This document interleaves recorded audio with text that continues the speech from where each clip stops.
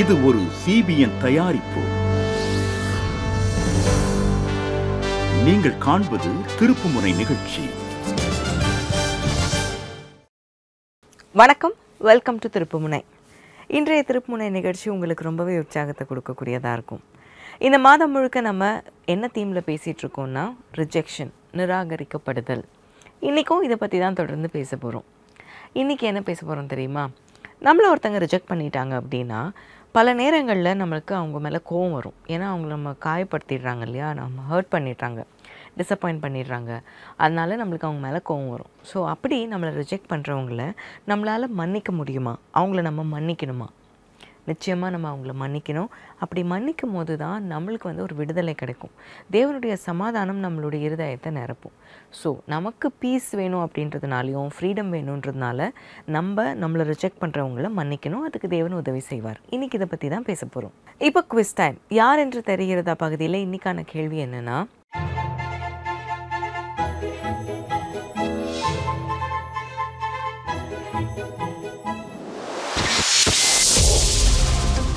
ஆண்டவர் இயேசு கிறிஸ்து நம்ம எத்தனை தடவை மன்னிக்கணும் அப்படின்னு சொன்னார்? ஆண்டவர் இயேசு கிறிஸ்து நம்ம எல்லாரும் எத்தனை தடவை நம்மளுடைய சகோதரனை மன்னிக்கணும் அப்படின்னு கேட்டாங்க இல்லையா? ஒரு டிசைபிள் கேட்டதுக்கு ஒரு பதில் சொன்னார். ஸோ எத்தனை தடவை நம்ம மன்னிக்கணும் அப்படின்னு சொன்னார்? ஆப்ஷன் ஏ 370 தடவை, ஆப்ஷன் பி 77 தடவை, ஆப்ஷன் சி 570 தடவை, ஆப்ஷன் டி 770 தடவை. சரியான விடை உங்களுக்கு தெரியுமா? அப்போ நான் யூடியூப்பில் CBN India அப்படின்ற சேனல் போங்க. அங்கே போய் இந்த வீடியோனுடைய கமெண்ட் செக்ஷனில் சரியான விடையை சொல்லுங்கள். ரிஜெக்ட் பண்ணுறவங்கள மன்னிக்கிறது அப்படின்றது கொஞ்சம் கஷ்டமான விஷயந்தான். பட் இந்த விஷயத்தில் உங்களை மோட்டிவேட் பண்ணுறதுக்காக இப்போ ஒரு சாட்சியை கேட்க போகிறோம். புத்தக பிரியரான சீமாவை சந்திக்கலாம். இவங்க சின்ன வயசுலேருந்தே ரொம்ப ரிஜெக்ட்லாம் இருக்காங்க. அதனால் ரொம்ப காயப்பட்டிருக்காங்க. குறிப்பாக இவங்க ஆண்டி இவங்கள பேசின சில வார்த்தைகள் இவங்களை ரொம்ப காயப்படுத்திடுச்சு. இவங்களால மன்னிக்கவே முடியல. ஆனால் பைபிள் படிக்க ஆரம்பித்தாங்க. தேவனுடைய வார்த்தை இவங்களை தொட்டுச்சு. இவங்களால் இப்போ மன்னிக்க முடியுதா? இவங்க வாழ்க்கை எப்படி மாறி இருக்குன்றதை அவங்களே சாட்சியாக சொல்கிறாங்க. பாருங்கள். புத்தகங்களை வாசிப்பது ஒரு நல்ல பழக்கம். அது உங்களை புத்தியாலும் அறிவாலும் நிரப்பிவிடும். சீமா தன் பள்ளியில் படிக்கின்ற நாட்களில் அப்படித்தான் இருந்தார். நான் மன்னிப்பை பத்தி படிக்கும்போது ஆண்டவர் இயேசு கிறிஸ்து அவருடைய எதிரிகளை கூட மன்னிச்சாருன்னு படிச்சேன்.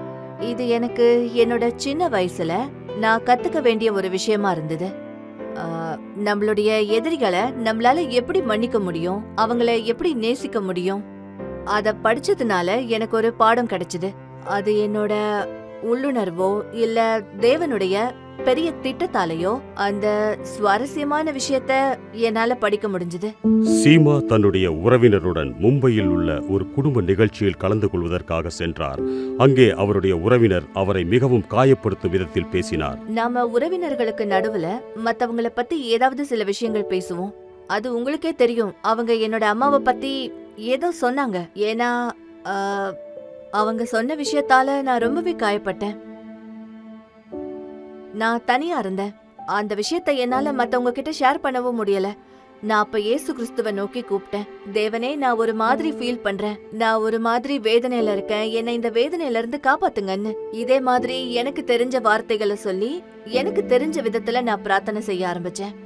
அப்ப நான் ரொம்ப ரொம்ப நிம்மதியா உணர்ந்தேன். சீமாவுக்கு கிடைத்த நிம்மதி அவர் சர்ச்சுக்கு போவதற்கு உத்வேகமாக அமைந்தது. நான் சர்ச்சுக்கு போக ஆரம்பிச்ச பிறகு பைபிள் படிக்க ஆரம்பிச்சப்போ அது எனக்கு ஒரு தினசரி செயலா மாறிடுச்சு. பைபிள்ல உள்ள வசனங்கள் எல்லாம் ஜீவன் உள்ளதா இருந்தது. அது ஜீவன் உள்ளதா இருந்ததுனால அந்த வசனங்கள் என்கிட்ட பேசுச்சு. ஒரு தடவை பிரார்த்தனை செய்யறத பத்தி நான் வசனம் படிச்சேன். அப்போ அது, நீ என்கிட்ட பிரார்த்தனை செய், நீ என்கிட்ட பிரார்த்தனை செய்ய செய்ய பல பெரிய பெரிய உனக்கு தெரியாத பல விஷயங்களை நான் உனக்கு சொல்லுவேன். உன்னை குறிச்சு நான் நினைச்சிருக்கிற நினைவுகள் எல்லாம் தீமைக்கல்ல, அது சமாதானத்திற்கு ஏதுவானவைகள். பயப்படாத, நான் உன்னோட தேவன். நான் உன்னோட வலது கைய புடிச்சு உன்னை வழி நடத்துவேன், உன் கூடவே இருப்பேன். என்னோட நீதியின் வலக்கரத்தால உன்னை தாங்குவேன். நீ வாளாக மாட்டாய், நீ தலையாவாய். நியாயப்பிரமாண புத்தகமானது உன்னுடைய சிந்தையை விட்டு விலகாது. சீமா பைபிளை படிப்பதோடு மட்டுமல்லாமல் அவர் அதை பின்பற்றவும் ஆரம்பித்தார். ஏசு கிறிஸ்துவ பத்தி வாசிச்சப்ப ஏசு கிறிஸ்து எப்படி தன்னுடைய எதிரிகளை மன்னிச்சாரோ, அதாவது பிதாவை தான் என்ன செஞ்சிட்டு இருக்கோன்னு அவங்களுக்கே தெரியல. இயேசு கிறிஸ்துவோட இந்த ஒரு போதனை என்னோட வாழ்க்கையிலயும் வேலை செஞ்சது. என்ன மும்பைல வச்சு காயப்படுத்தின அந்த ஆன்ட்டியோட விஷயங்களை நான் முழுக்க முழுக்க மறந்துட்டேன். இப்ப அந்த குடும்பத்தோட எங்களுக்கு ஒரு நல்ல உறவு இருக்கு. புறக்கணிப்பை வெற்றி கொண்ட சீமா இயேசு கிறிஸ்துவை பின்தொடர முடிவு செய்தார். தேவனோட கட்டளைகளை செய்யறதுக்கு நான் கத்துக்கிட்டேன். தேவனோட வசனங்களை வாசிச்சு, பைபிளை படிச்சு, சர்ச்சுக்கு போய் நாம தேவனுடைய வார்த்தைகள் படி செஞ்சு அவரோட வழி நடத்தல நீதியையும் ராஜ்யத்தையும் தேடுவோம்னா இந்த உலகத்தோட எல்லா பொருள்களும் நமக்கு பின்னாடி வரும்னு தெரிஞ்சுக்கிட்டேன். சீமா இயேசு கிறிஸ்துவிடம் தன்னுடைய எதிர்காலத்தை ஒப்படைத்தார். அப்பொழுது தேவன் தனக்கு எல்லாவற்றையும் சிறப்பாக செய்திருக்கிறார் என்பதை தெரிந்து கொண்டார். நம்முடைய தேவன் உண்மையானவர், நீதியுள்ளவர், பிரார்த்தனைகளுக்கு பதில் தரவர், ஜீவனானவர். அவர் எப்பவுமே என்ன அவமானப்படுத்தல. அதோட தேவன் என்னோட வாழ்க்கையில எனக்கு ஒரு நல்ல வாழ்க்கை துணைய அனுப்புனாரு. அவங்க கர்த்தருக்கு பயந்து அவரை சேவிக்கிறவங்க, அவங்க ஆண்டவரை பின்பற்றி நடக்கிறவங்க. அவங்களுக்கும் ஒரு நல்ல சாட்சி இருக்கு. இப்ப நாங்க எங்க 2 பிள்ளைகளோட சேர்ந்து ஒரு நல்ல வாழ்க்கையை வாழ்ந்துட்டு இருக்கோம். இன்றைக்கு சீமா தன்னுடைய குடும்பத்துடன் இயேசு கிறிஸ்துவுக்கு அவர் தன்னுடைய வாழ்க்கையில் செய்த எல்லா விஷயங்களுக்காகவும் நன்றி சொல்கிறார். ஆண்டவர் இயேசு கிறிஸ்துவுக்கு நான் ரொம்பவே நன்றி சொல்ல விரும்புறேன். ஏன்னா அவர் என்னோட வாழ்க்கையில வந்தாரு. அவர் என்ன சந்திச்சாரு. ஒரு நண்பர் மூலமா, ஒரு சகோதரி மூலமா. நான் அவர்கிட்ட அன்பு காட்டுறதுக்கு முன்னாடி, அவரை தெரிஞ்சுக்கிறதுக்கு முன்னாடி அவர் என்ன நேசிச்சாரு. அதனால ஆண்டவர் இயேசு கிறிஸ்துவுக்கு நான் நன்றி சொல்ல விரும்புறேன். அவர் எனக்கு சந்தோஷத்தை கொடுத்தாரு. ஆவி, ஆத்மா, சரீரம் இப்படி எல்லாத்துலயும் அவர் எங்களுக்கு சந்தோஷத்தை தந்தாரு. எங்க முழு குடும்பத்துக்கும் ரட்சிப்பின் சந்தோஷத்தை தந்திருக்காரு. அதனால அவருக்கு நன்றி சொல்ல விரும்புறேன். சீமாவனுடைய சாட்சி ரொம்ப மோட்டிவேட்டிங்கா இருக்கு இல்லையா? அவங்க தேவனுடைய வார்த்தையை கேட்ட பிறகு அவங்களால மன்னிக்க முடிஞ்சது. இன்ஃபேக்ட் தேவனுடைய வார்த்தையை கேட்கறது விசுவாசத்தினால மட்டும்தான் நம்மளால் மன்னிப்பு அப்படின்றத கொடுக்க முடியும். ரொம்ப கஷ்டம்தான் மற்றவங்கள மன்னிக்கிறது. ஆனால் it takes a lot of faith. தேவனுடைய வார்த்தையை நீங்கள் கேட்குறதும் அவரை நீங்கள் நம்புறதும் எதுக்கு உங்களுக்கு ஹெல்ப் பண்ணும் அப்படின்னா, மற்றவங்கள நேசிக்க, மற்றவங்கள மன்னிக்க உங்களுக்கு ரொம்ப ஹெல்ப்ஃபுல்லாக இருக்கும். ரிஜெக்ஷன் அப்படின்றது நம்மளுக்கு எல்லா இடத்துலையுமே பார்த்திங்கன்னா ரொம்ப கஷ்டத்தை கொடுக்கக்கூடிய விஷயந்தான். ஆனால் இதில் நம்ம ரொம்ப யோசிக்க வேண்டியது என்னென்னா, பைபிளில் நம்ம நிறைய பேரை பற்றி படிக்கிறோம். நிறைய பேர் பைபிளில் எவ்வளோ கஷ்டப்பட்டாங்க அப்படின்லாம் எழுதியிருக்கு. ஆனால் எல்லாரை விட அதிகமாக கஷ்டப்பட்டது யார்?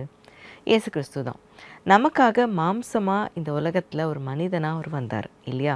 பைபிள் சொல்லுது தனக்கு சொந்தமானவர்களிடத்தில் அவர் வந்தார், ஆனால் தனக்கு சொந்தமானவர்களே அவரை நிராகரிச்சிட்டாங்க அப்படின்னு சொல்லுது. ஸோ ரிஜெக்ஷன் அப்படின்றது அவரும் ஃபேஸ் பண்ணியிருக்கார். நம்மளுடைய பாவங்கள்லேருந்து நம்மளை ரட்சிக்கும்படியாக தான் இந்த பூமிக்கு வந்தார். ஆனால் நம்ம ரிஜெக்ட் பண்ணது மட்டும் இல்லை, அவருடைய ஜனங்களை, அதாவது யாருக்காக அவர் வந்தாரோ யூதர்கள் எல்லாரும் சேர்ந்து அவரை ரிஜெக்ட் பண்ணுறது மட்டும் இல்லை, அவமானப்படுத்தினாங்க, கஷ்டப்படுத்தினாங்க, தலையில் முள்கிரீடம் வச்சாங்க, எல்லா விதத்துலேயும் அடிபட்டு அவமானப்பட்டு ரொம்ப கஷ்டப்பட்டு தான் தன்னுடைய உயிரை விட்டார் இல்லையா? ஆனால் அப்படி சிலுவையில் கஷ்டப்படும் போது இயேசு கிறிஸ்து என்ன பண்ணார்? என்ன சொன்னார்? அவங்களுக்கு என்ன செய்கிறோன்னு தெரியல, அதனால் இவங்க எல்லாரையும் மன்னிச்சிடணும் அப்படின்னு அவங்களுக்காக ஜெபிச்சார். அவரும் மனசார அவங்க எல்லாரையும் மன்னித்தார் இல்லையா? இதை தான் நம்ம பார்க்குறோம். இதுதான் நம்மளுக்கு சிறந்த ஒரு உதாரணமாக இருக்குது. இப்போ நான் ஒரு வசனத்தை வாசிக்கிறேன், கேளுங்க. ஏசாயா 53:3. அவர் அசட்டை பண்ணப்பட்டவரும் மனுஷரால் புறக்கணிக்கப்பட்டவரும் துக்கம் நிறைந்தவரும் பாடு அனுபவித்தவருமாயிருந்தார். அவரை விட்டு நம்முடைய முகங்களை மறைத்து கொண்டோம். அவர் அசட்டை பண்ணப்பட்டிருந்தார், அவரை எண்ணாமற் போனோம். ஏசாயா தீர்க்கதரிசி கிட்டத்தட்ட 700 வருஷத்துக்கு முன்னால் இது தீர்க்க தரிசனமாக சொன்னார். ஸோ கிறிஸ்து எந்த மாதிரியான பாடுகளை அனுபவிப்பார் அப்படின்றத ரொம்ப கரெக்டாக அவர் ப்ராஃபஸி பண்ணார். இன்றைக்கி நம்ம இதெல்லாம் கேட்குறோம், படிக்கிறோம் அப்படின்னா உண்மையிலேயே இதெல்லாம் நடந்திருக்கு இல்லையா? இயேசு கிறிஸ்து உண்மையிலேயே இந்த மாதிரி கஷ்டங்களை அனுபவித்து அந்த மாதிரி கஷ்டத்தின் நடுவில் கூட தன்னை நிராகரித்தவங்கள, புறக்கணித்தவங்கள, அவமானப்படுத்தினவங்கள அவர் மன்னிச்சிருக்கார். ஸோ கிறிஸ்து தான் உங்களுடைய ரோல் மாடல். உங்களால் நிச்சயமாக அவங்கள ரிஜெக்ட் பண்ணவங்கள மன்னிக்க முடியும். ஏன்னா கிறிஸ்து அனுபவிக்கிற அளவுக்கு நம்மலாம் பாட அனுபவிக்கல. அவராலேயே மன்னிக்க முடியும்னா நிச்சயமாக நம்மளால மன்னிக்க முடியும். அந்த ஒரு தீர்மானமாக நீங்கள் எடுங்க. That is a choice. To forgive is a choice. அந்த சாய்ஸை நீங்கள் எடுக்கும் போது நிச்சயமாக உங்களால் அது முடியும். உங்களுக்கு இதை பற்றி கவுன்சிலிங் வேணும் அப்படின்னு நினச்சிங்கன்னா www.cbnindia.org/CBN offerings இந்த லிங்கை கிளிக் பண்ணி உங்களுக்கான கவுன்சிலிங் ஸ்லாட்டை புக் பண்ணிக்கோங்க. இல்லைனா CBN ப்ரேயர் லைனில் நீங்கள் கால் பண்ணிங்கன்னா உங்களுக்காக நாங்கள் ஜெபிக்க காத்திருக்கோம். 9910401010 இந்த நம்பருக்கு நீங்கள் கால் பண்ணலாம். வாட்ஸ்அப் மூலமாகவும் தொடர்பு கொள்ளலாம். திருப்புமுனை நிகழ்ச்சியில் அடுத்ததாக ஒரு சிறிய இடைவேளைக்கு பிறகு சந்திப்போம்.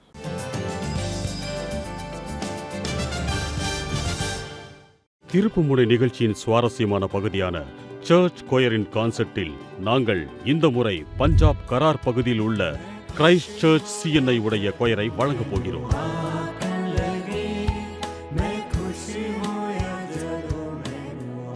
இந்த பஞ்சாபி மற்றும் ஹிந்தி பாடல்கள் முதல் முறையாக சர்ச் கொயரின் கான்செர்ட் செக்மெண்டில் ஒளிபரப்பாக போகிறது.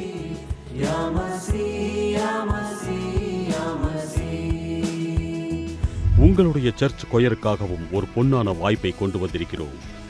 9910404110 மற்றும் connect@cbnindia.org அல்லது www.cbnindia.org இல் எங்களை தொடர்பு கொள்ளுங்கள்.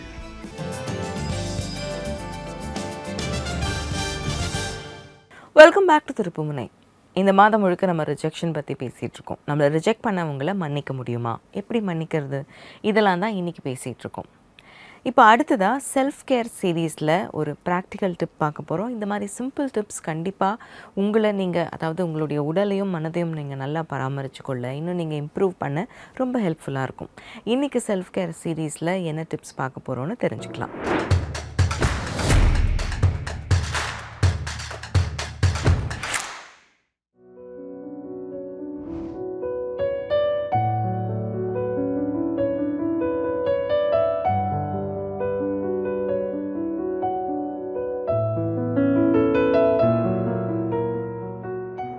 செல்ஃப் கேர் டிப்ஸ் சீரீஸில் இன்றைக்கி ரொம்ப ப்ராக்டிக்கலான ஒரு டிப் பார்த்தீங்களா? நீங்கள் செடிகளை வளர்க்குறீங்க அப்படின்னா அதை நீங்கள் ரொம்ப நல்லா கேர் பண்ணி பார்த்துக்கும் போது அதிலேருந்து பூக்களோ இல்லைனா பழங்கள், காய்கள் இதெல்லாம் வந்ததுன்னா ரொம்ப சந்தோஷமாக இருக்கும்ல நம்மளுக்கு. ஸோ இந்த மாதிரி சில விஷயங்கள்லாம் நம்மளுக்கு ரொம்ப சந்தோஷத்தையும் மன நிறைவையும் கொடுக்குது. சரி, இப்போ அடுத்தது நம்ம எல்லாருமா சேர்ந்து ஜெபிக்கலாம். ஏன்னா மற்றவங்களை மன்னிக்கணும் அப்படின்றது ரொம்ப கஷ்டம். இதுக்கு தேவன் நம்மளுக்கு உதவி செய்தால் தான் நம்மளால் பண்ண முடியும். அதனால் நம்ம எல்லாரும் சேர்ந்து ஜெபிக்கலாம். ஜெபம் செய்வோம். பிதாவே, இயேசு கிறிஸ்துவின் நாமத்தில் உம்மால வருகிறோம். இந்த நாளுக்காக உமக்கு ஸ்தோத்திரம். இந்த நிகழ்ச்சியை பார்க்குற எல்லாரையும் உங்களுடைய கரத்தில் ஒப்பு கொடுக்குறோம். தொடர்ந்து இந்த நிகழ்ச்சி மூலமாக நீர் ஒவ்வொருத்தரோடையும் பேசணும் அப்படின்னு நாங்கள் ஜெபிக்கிறோம். ரிஜெக்ஷனை ஃபேஸ் பண்ணுற ஒவ்வொருத்தரையும் உங்களுடைய கரத்தில் ஒப்பு கொடுக்குறோம். குறிப்பாக எங்களை ரிஜெக்ட் பண்ணவங்களை மன்னிக்கிறதுக்கு எங்களுக்கு உதவி செய்யுங்க. மனதார அவர்களுக்கு மன்னிப்பு கொடுத்து உம்மிடத்துலேருந்து அந்த சமாதானத்தை பெற்றுக்கொள்ள எங்களுக்கு உதவி செய்யுங்க. எந்த இடத்துலலாம் நாங்கள் ரிஜெக்ட் ஆகிறோமோ அங்கெல்லாம் எங்களுக்கு நம்பிக்கை இழந்து போகாதபடி நீர் எங்களுக்காக இதை விட பெட்டரான திங்ஸை, பெட்டர் ஆப்பர்ச்சுனிட்டிஸை வச்சுருக்கீர் அப்படின்ற அந்த ஒரு நம்பிக்கை எங்களுக்குள்ளே இருக்கட்டும். விசுவாசத்தில் ரொம்ப உறுதியாக இருக்க எங்களுக்கு உதவி செய்யும். குறிப்பாக மற்றவர்களை மன்னிக்கிறதுக்கு தேவையான விசுவாசத்தையும் கிருபையும் எங்களுக்கு தாரும். ஒவ்வொருத்தரையும் உங்களுடைய கரத்தில் ஒப்பு கொடுக்குறோம். இயேசு கிறிஸ்துவின் நாமத்தில் ஜெபிக்கிறோம் பிதாவே, ஆமென். நிச்சயமாக மற்றவங்களை நேசிக்கவும் மன்னிக்கவும் தேவன் உங்களுக்கு உதவி செய்வார்ன்றதை நாங்கள் நம்புகிறோம். அடுத்ததாக இன்றைய வேதவசனம் என்ன சொல்லுதுன்னு பார்க்கலாம்.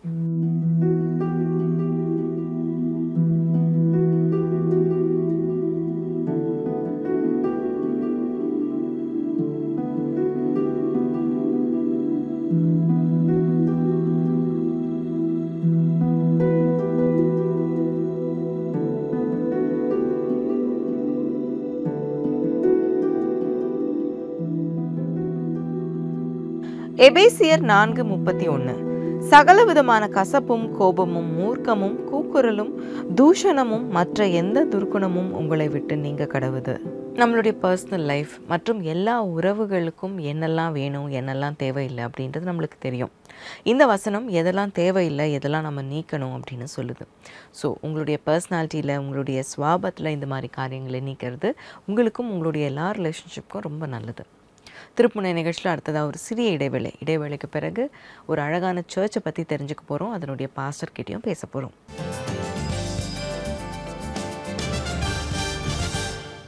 பெண்கள் கையெழுத்து போடுற இடத்துல கையெழுத்துக்கு பதிலா கை நாட்டு வைக்கிற ஒரு காலம் இருந்துச்சு. ஆனா இன்னைக்கு அது கடந்து போன காலமா ஆயிடுச்சு. இன்னைக்கு பெண்களுக்கான கல்வி ரொம்பவே முக்கியமான ஒண்ணா கருதப்படுது.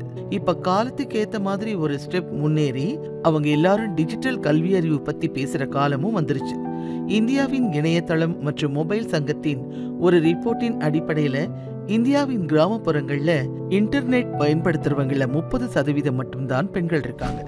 பெண்களுக்கும் டிஜிட்டல் கல்வி அறிவுக்கும் நடுவுல இது ஒரு மிகப்பெரிய இடைவெளி. வாங்க நாம பாலின மற்றும் டிஜிட்டல் இடைவெளியை மாத்துவோம்.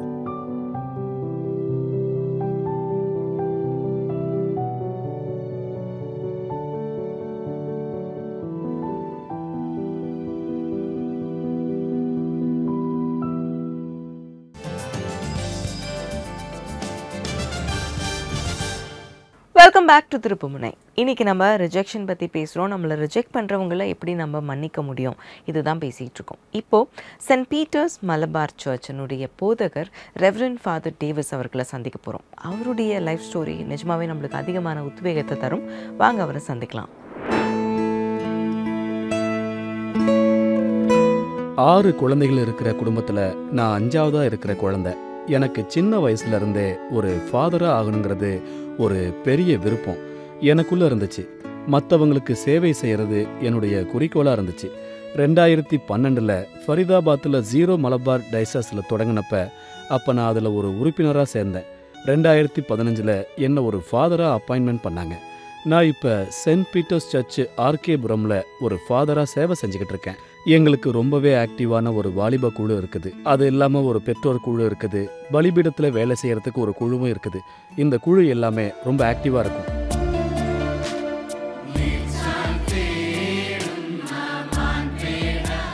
எங்ககிட்ட இருக்கிற ஆராதனை குழுவில் ரொம்பவே அழகாக பாடுற 25 பேர் கொண்ட ஒரு குழு இருக்குது. அதில் விசுவாசிகளுக்கு அவங்களுடைய விசுவாசத்தோட கூட சர்ச்சோட உறுப்பினர்களுக்கும் அதிகமாக்கிறதுக்கு உதவி கிடைக்கிது.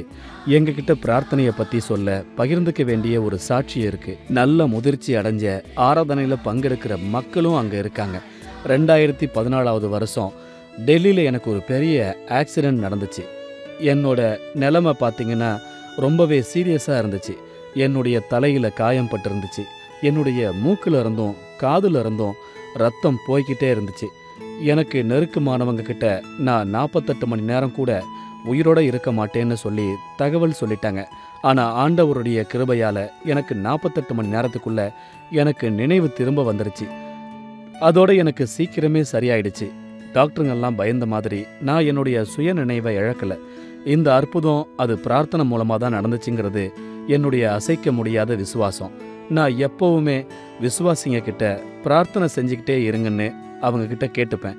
என்னுடைய வாழ்க்கையில் கிட்டத்தட்ட 30 வருஷம் வரைக்கும் நான் எந்த சர்ச்சுக்கு போனாலும் சரி, அங்கே பலிபீடத்துக்கு முன்ன நின்று பிரார்த்தனை செய்வேன். நான் இந்த பலிபீடத்தில் நின்று நற்கருணை ஆராதனை செய்யணும்னு 30 வருஷத்துக்கு பிறகும் கூட என்னுடைய அந்த பிரார்த்தனை கேட்கப்பட்டுக்கிட்டு இருக்குது. என்கிட்ட நம்மோட வாலிபர்களுக்கான ஒரு செய்தி இருக்கு. நம்மோட பல வாலிபர்கள் மொபைலுக்கும் பல கெட்ட போதை பழக்கத்துக்கும் அடிமையா இருக்கிறாங்க. இன்னைக்கு இருக்கிற வாலிபர்கள் அற்ப சந்தோஷத்துக்கு பின்னாடி ஓடுறதையும் இந்த உலகத்தோட நல்ல விஷயங்களை கண்டுக்காம இருக்கிறதையும் நம்மால பார்க்க முடியும். பிரியமான வாலிபர்களே, உங்களுடைய எதிர்காலம் ரொம்பவே பிரகாசமானது. நீங்க ஒருவேளை தேவனுக்கு பக்கத்துல இருப்பீங்கன்னா நீங்க இந்த பூமியில ஒரு நல்ல வாழ்க்கையை அமைச்சுக்க முடியும். நீங்க பிரார்த்தனை செஞ்சு தேவனை உணர்ந்துக்கிட்டு மற்றவங்களுக்கும் நல்லது செஞ்சுக்கிட்டு நல்ல மனுஷனா ஆகிறதுக்கு முயற்சி செய்யணும். CBN இந்த உலகம் முழுக்கவும் ரொம்பவே பிரபலமான ஒரு ஊழியம். அவங்க நல்ல செய்திகளை பரப்பிக்கிட்டு இருக்காங்க. அதோட தங்களுடைய வெளியீடுகள் மூலமா எல்லா வயசுல இருக்கிறவங்களுக்கும் உத்வேகத்தை தராங்க. அது மட்டும் இல்லாம அவங்க ஆவிக்குரிய வாழ்க்கைக்கு உதவி செய்யறாங்க. எங்களுடைய சர்ச்சிலிருந்து வரக்கூடிய ஆராதனை குழுவையும் சர்ச்சுடைய மக்கள் கூட்டத்தையும் உத்வேகப்படுத்துறதுக்காக நான் இந்த CBNக்கு நன்றி கடன் பட்டவனா இருக்கேன். CBNக்கு என்னுடைய இதயத்திலிருந்து நான் நன்றி சொல்லிக்கிறேன். ரெவரண்ட் ஃபாதர் டேவிஸ் ரொம்ப அழகாக அவருடைய வாழ்க்கையை நம்ம கூட ஷேர் பண்ணிக்கிட்டார் இல்லையா? ஸோ ரொம்ப இன்ஸ்பைரிங் ஒரு ஸ்டோரியாக இருந்தது. அவர் சொல்கிற மாதிரி நம்மக்கிட்ட என்ன இருக்கோ அதை தான் நம்மளால் மற்றவங்க கிட்ட ஷேர் பண்ண முடியும். நம்ம எதில் பெற்றுக்கொண்டோமோ அதை தான் நம்மளால் மற்றவங்களுக்கு கொடுக்க முடியும். தேவனிடத்துலேருந்து நீங்கள் மன்னிப்பு பெற்றிருக்கீங்களா? அப்போது நிச்சயமாக உங்களால் அந்த மன்னிப்பை மற்றவங்களுக்கும் கொடுக்க முடியும் அப்படின்றத ரொம்ப அழகாக சொன்னார். உங்களுக்கு இந்த நிகழ்ச்சியில் கவுன்சிலிங் வேணும்னா, இல்லை உங்களுக்கு பிடிச்சவங்களுக்கு பாடல்கள் டெடிகேட் பண்ணணும்னு நினச்சிங்கன்னா, இப்போ ஸ்க்ரீனில் பார்க்குற இந்த லிங்க்கை கிளிக் பண்ணி அவங்களுக்கு நீங்கள் பாடல்களை டெடிகேட் பண்ணலாம். இன்றைக்கி நிகழ்ச்சியில் எல்லா செக்மெண்ட்ஸும் உங்களுக்கு ரொம்ப யூஸ்ஃபுல்லாக இருந்திருக்கும். உங்களை ரிஜெக்ட் பண்ணவங்கள உங்களால் நிச்சயமாக மன்னிக்க முடியும். தேவன் உங்களுக்கு அதற்கான கிருபையை தருவார். மற்றவங்கள நேசிக்கிறதுக்கான எல்லா கிருபையும் தேவன் உங்களுக்கு தருவார். ஸோ எங்கெல்லாம் நீங்கள் ரிஜெக்ட் பண்ணப்பட்டீங்களோ அங்கே சரியான லெசன்ஸை நீங்கள் லேர்ன் பண்ணுங்கள். உங்களை ரிஜெக்ட் பண்ணவங்கள மன்னிச்சிடுங்க. அடுத்ததாக ஒரு இனிமையான பாடல் வருது. பாடலை கேளுங்க. மீண்டும் நாளைக்கு திருப்புனை நிகழ்ச்சியில் உங்களை சந்திக்கிறேன். God bless you.